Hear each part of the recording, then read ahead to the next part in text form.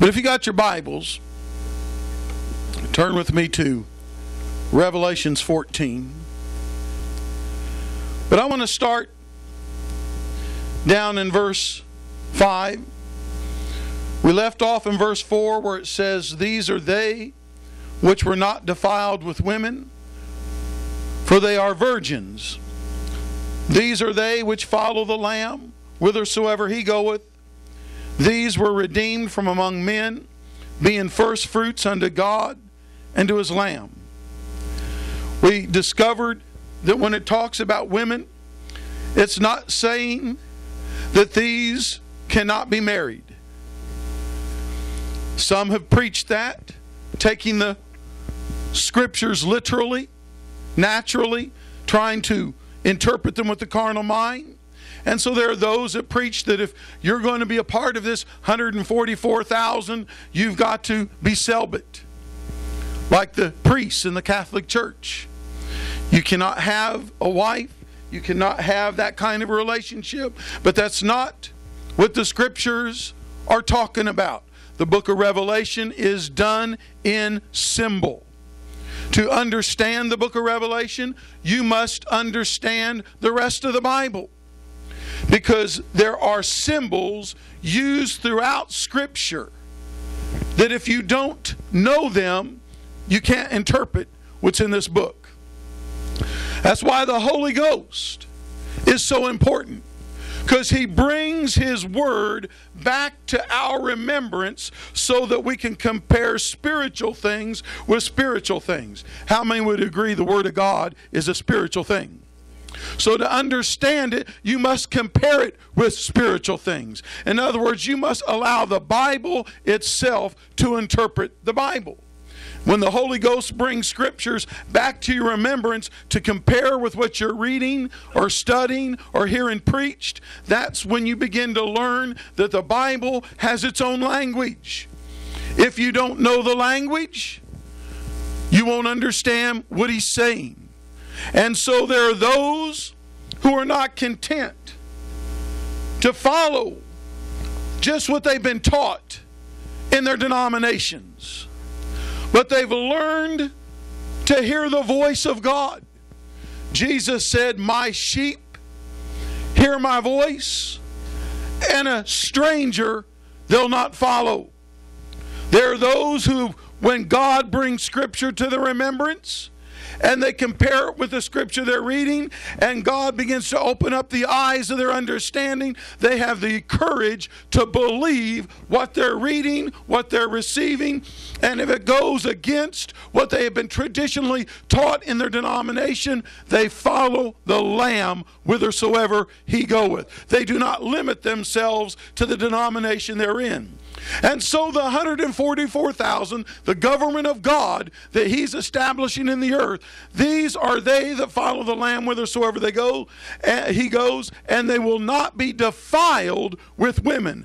Church systems, denominations. We went into Revelations 17 last week, and we talked about Mystery Babylon. How that Mystery Babylon was a denomination. The first denomination, the Roman Catholic Church. Men begin to follow their own intellect, formulate their own doctrines. And let me tell you, they did. They compared Scripture with pagan teachings. And they would mix the two together. They would form councils, and whatever the majority would vote upon, that would become the policy of their church. And the priests would have to teach what they decided in their councils. If they didn't, then they would be excommunicated. They would be called heretics. Those that would try to divide the church. But nevertheless, God raised up those who would follow the Lamb whithersoever He goes. They would not defile themselves with that church system. So the first denomination was the Roman Catholic Church. And in the beginnings, only the priests were allowed to read the Scripture. That's convenient, because only the priests would be initiated into its sacred secrets. But how many know Jesus said it's given unto you to know the mysteries of the kingdom of God? If you're a disciple, what's a disciple? A student, an apprentice, one who is disciplined and learning. Amen? And that category is out there for anyone who will allow him to come in and teach him. Now, God, in his foreknowledge, knows those who will follow him. Can somebody say amen? See, God is sovereign. He chooses.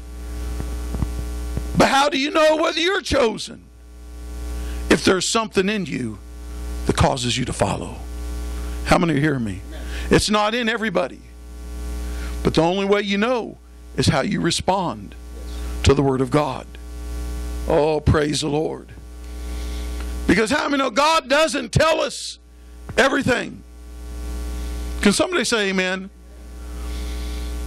I'm afraid there are no, in the kingdom, there are no spiritual know-it-alls. God always has something we still don't yet understand. Amen? And so the Roman Catholic Church was the first denomination. But every move of God that came out of it did the exact same thing and duplicated that order. They may not have taught the same doctrines. They may not have did the same rituals. But how many know they still did the same principle? They began to follow the intellect of man instead of following the leadership of the Spirit. And they limited God to what was previously taught. These are the daughters of the great whore. Now, some people don't like to think of their church system as being a whore. That's a strong language. But how many know God is our husband? We are to receive seed. Somebody say, His word. We're to receive seed from Him. Now, it does come through preaching. It comes through teaching. But it's when the Holy Ghost brings it back to your remembrance. When you can study the book and understand it yourself out of what's being taught. That's when you know you're beginning to hear God. And faith cometh by hearing, hearing by the word of God. And when you hear the word of God, it is seed and it is reproducing His life in you. You start acting like Him. You start becoming like Him. You start thinking like Him, because that word is reproducing Him in you. But if you are receiving from human intellect, if you are just going by what you were taught, you believe that what you believe, well, you know, that's what my mother always believed. That's what my grandmother always believed. You know, if they were believing the truth, that's fine. But what if they were just going by what they were taught and never studied the Word of God for themselves? Then you may be believing a lie, thinking you're believing the truth. And what's duplicated in your life may not be Him. In fact, in most denominations, it isn't. Because in every denomination they all have one thing in common. They believe we stay sinners. Hello? Hello. That's right. They believe we stay sinners. Sinners saved by grace. We were sinners. We had no ability to measure up to the law, to measure up to His standards. So we would transgress the law by our behavior. Can somebody say amen? The flesh is not capable. But when the real Word of God come into us and we begin to believe the Word of God, that the old man that we were was crucified on Calvary's cross, and that his life had come into us, and that his life is now the person that we are, the new us. How many know he has the ability not only to line up to everything that's contained into the law, not only to line up to everything that is his standard, but we have the want to do it. Yes. We find it's becoming our will. We begin to find we're beginning to think like he thinks and not the way the rest of the world thinks.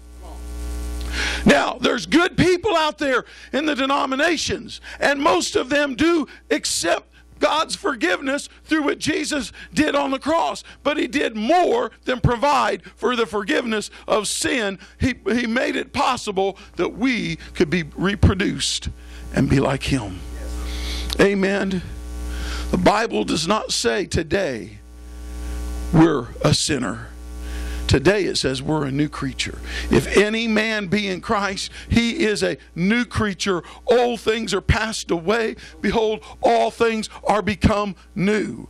Scripture says, as he is, so are we in this present world. He is not a sinner, so we are not a sinner. Does that mean we don't have the capacity to sin? Yes, we have the capacity to sin, but we're no longer the sinner. It's no longer our nature or desire to do that anymore. It is still programmed in the mind. It is still, the flesh is still tempted, but we find there's a whole nother part of us that does not desire those things. And if we identify with that one, how many know we have the power to bring sin completely underneath our feet? Yes. Oh, hallelujah. We are not sinners saved by grace anymore. We were sinners saved by grace. But if we're saved by grace, we are rescued from that and we become a new creature. Bible says that we are the righteousness of Christ. Oh, hallelujah. Now those that follow the Lamb, whithersoever he goeth, they go. It's not just going beyond what their denominations taught them, no longer just being defiled by the sins of their denomination. And what is the sins of their denomination? Blaspheming the others. Yep. Vilify.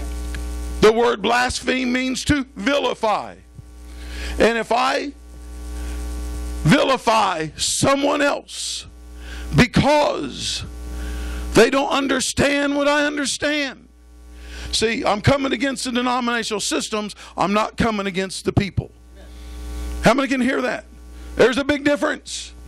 There are people in denominations that have a relationship with the Lord, and they accept people in other denominations even though they don't necessarily believe everything alike. And they're not vilifying them because they're not what they are. But the denominational systems teach, at least some of them, if you're not Church of Christ, you're not saved. There's only one church mentioned in the Bible, and it's the Church of Christ. They'll show you the scripture about the Church of Christ, and therefore if you're not Church of Christ, you're not part of the church, you're not saved. Well, the Baptists say the only church in there is a Baptist church. Because how do you join the church, the denomination? Usually you're baptized.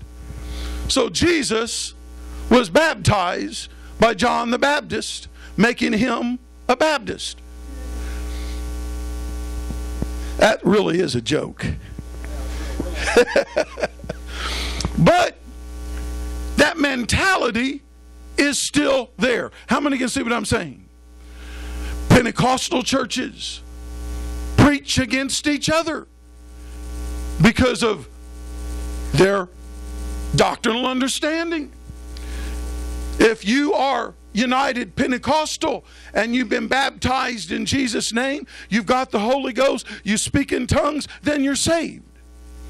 If you have not been baptized in Jesus' name, if you were baptized in the name of the Father, Son, and the Holy Ghost, honey, you're lost. You got to be re-baptized. Well, I baptize in Jesus' name. We had a baptism.